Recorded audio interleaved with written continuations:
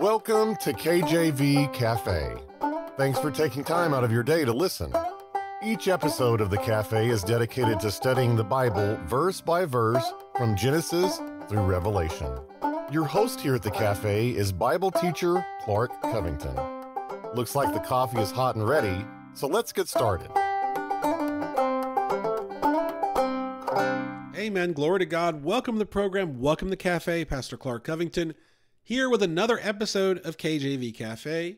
So glad that you're here to join us today as we go verse by verse through the Bible from Genesis to Revelation. And we're currently in Genesis chapter 19, verses 21 through 23. And so I'll recap these verses just to kind of get us right back on the same page, literally. Genesis 19, starting at 21. And he said unto him, See, I have accepted thee concerning this thing also, that I will not overthrow this city, for the which thou hast spoken. Haste thee, escape thither, for I cannot do anything till thou be come thither. Therefore the name of the city was called Zoar. The sun was risen upon the earth when Lot entered into Zoar. So we see Lot in the previous verses disputing with the angels, not wanting to go to the mountains. And the angels then say, okay, fair enough, go to Zoar. We won't burn down Zoar. And it was a near place that Lot went to, and we see that the sun was coming up when he enters into Zoar. And then we see 7 verses later that he feared to dwell in Zoar, and he went to a cave in the mountain. 7, God's number of completion. So he wasn't in Zoar very long. Made a bad decision. Didn't listen to God. Tried to follow his own intellect to his own peril. And this is the idea that we're looking at. That it should be, Lord, thy will, not my will. A very good attitude towards God is, I'm not sure what the Lord will, but I trust him, right? That's a very good attitude. A very poor attitude would be, God's definitely going to do this, and so this must happen, right? Jesus didn't want to go and suffer on the cross, understandably, to die the most brutal death man has ever died, and to drink of that cup of sin, that bitter cup of sin, for all humanity, past, present, and future. That's the idea of the atonement or the substitutionary death, where Jesus had to go to the cross at Calvary to die for our sins, for your sins, for my sins. I think of my own sins. They're more than I could ever count, and every single one of them, Christ nailed to his cross through his body and died for me, so that when I accept him, and I accept that the shedding of that precious blood of Jesus, I'm saved and born again. I then have his righteousness appropriated to me. I then am saved and set free. I then no longer have a sin debt I can't pay. It's been paid by Christ. So when I go to heaven and I face God at the bema seat, the judgment for the believer, all I can say is I accepted Christ. And all God would say then, as we understand the Bible, you're forgiven for your sins. Enter into your reward. It's a beautiful thing, okay? So we see that Christ didn't want to go to the cross, but he did anyway. He said, nevertheless, thy will, not my will. Yet Christians today, and I'm saying Christians, the believers today, are often saying my will, not thy will, right? And so what we're going to do is let's look at one of these examples in the Bible. And because we obviously see the example with Lot saying to God, literally like the angel of God, Lot saying, no, not so. Not your will, my will. Okay, so we see that with Lot. But how about Matthew 19, 21 through 23? Jesus said unto him, If thou wilt be perfect, go and sell that thou hast, and give to the poor, and thou shalt have treasure in heaven, and come and follow me. But when the young man heard that saying, he went away sorrowful, for he had great possessions. Then Jesus said unto his disciples, Verily I say unto you, that a rich man shall hardly enter into the kingdom of heaven. Okay? And then, of course, Jesus, says that with God all things are possible. So if you happen to be rich, you still can enter in. Yet it's hard, right? We see in verse 16 of Matthew 19.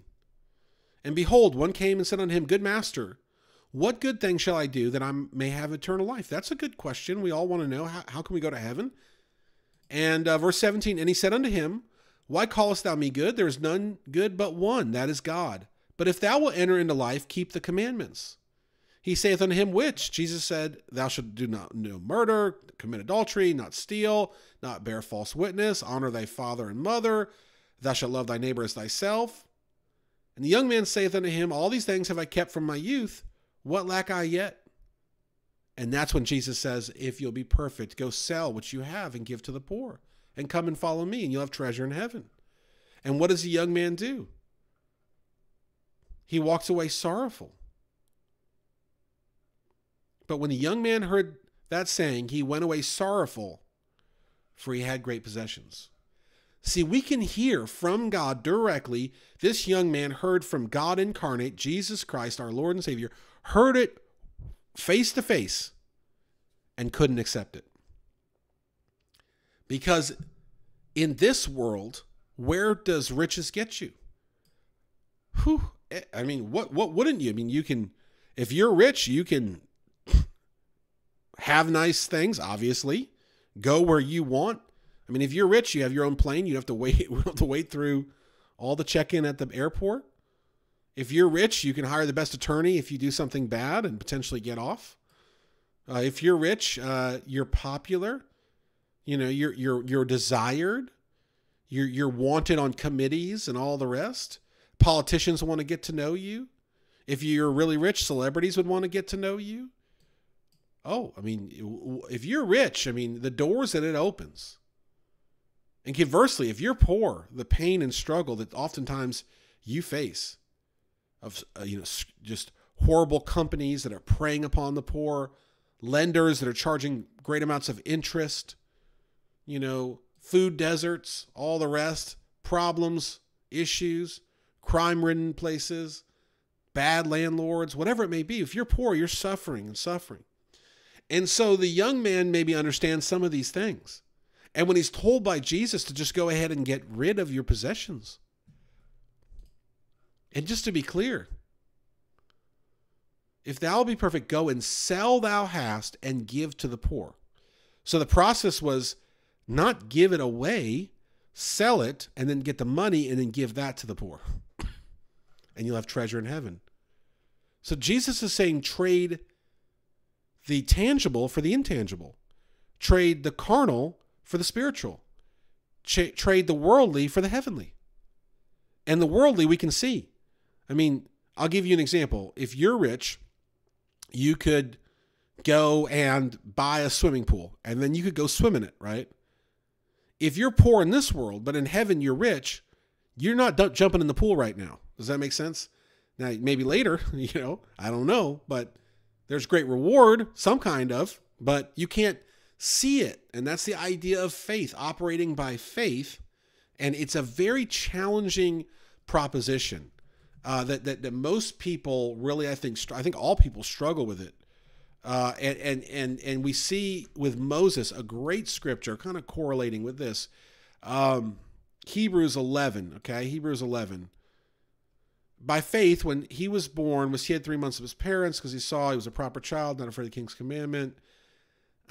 Verse 24 of Hebrews 11. By faith, Moses, when he was come to years, refused to be called the son of Pharaoh's daughter.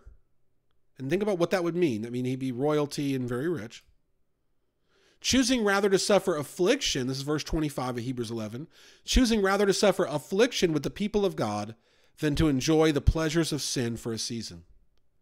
Esteeming the reproach of Christ greater riches than the treasures in Egypt, for he had respect unto the recompense of the reward. Beautiful, beautiful, beautiful statement of what Moses did to forsake the riches of Egypt. So we have one example in Matthew 19 of the young boy that can't part with it, and one example in Hebrews 11, obviously referring to the Old Testament, of Moses, that he esteemed the riches of Christ greater than the riches he would have received as one of Pharaoh's or the king's own.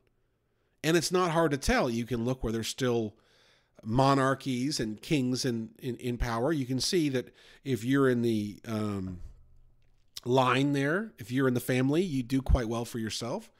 I think of the Arabians, or think of the British, or wherever else. If you're royalty, you're not living, too shabby, And yet we know Moses was on the backside of the desert 40 years. and then called to this mighty work of God, 40 years in the wilderness with the Israelites. So we see God's ways are not our ways. And his challenge to man is just believe him. Lot has struggled with this throughout Scripture, throughout Genesis. We see an individual that has trouble believing God at his word and following godly principles, respecting the elders. I mean, Abraham wasn't his dad, but I mean, it was kind of like it. He was an elder, it was his uncle, and he didn't respect Abraham too much. Sodom, he lived outside of Sodom. He didn't move there, but then he ended up moving there. He's captured, probably nearly enslaved or killed, goes through a terrifying situation. Who rescues him? Abraham and his men. And what happens? He sees God's blessing on Abraham, the affirmation by Melchizedek, all these things happening. And what does he do? Goes right back to Sodom. Lot struggled with this idea, this principle, that trusting God is the best way. And do we not do the same? Let's take a break and we'll come back. I forgot to take a break. Let's take a break before the show ends. All right, hold on. Stay tuned. You're listening to KJV Cafe. We encourage you to look us up on your favorite podcast app and subscribe to our channel on YouTube. Now let's get back to some more in-depth Bible study. Are we not the same way? Do we not just wrestle with this idea of like earthly blessings versus what God calls us to? And by the way, I mean, if you read the Bible, God is not calling his ministers, his missionaries, his those that love him. He's not calling them to forsake, live in a hut somewhere by themselves and eat tree leaves or something, or plants from the dirt. He's not calling them for that, right?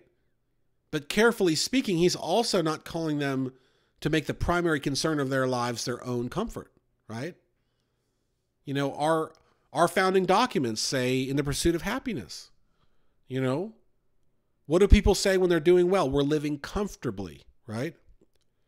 And what God wants us to do is to get comfortable, I believe, with being uncomfortable, so that we can be different than Lot when we're confronted by God, when he's taken us away from the sinful place, when he's called us to the mountain.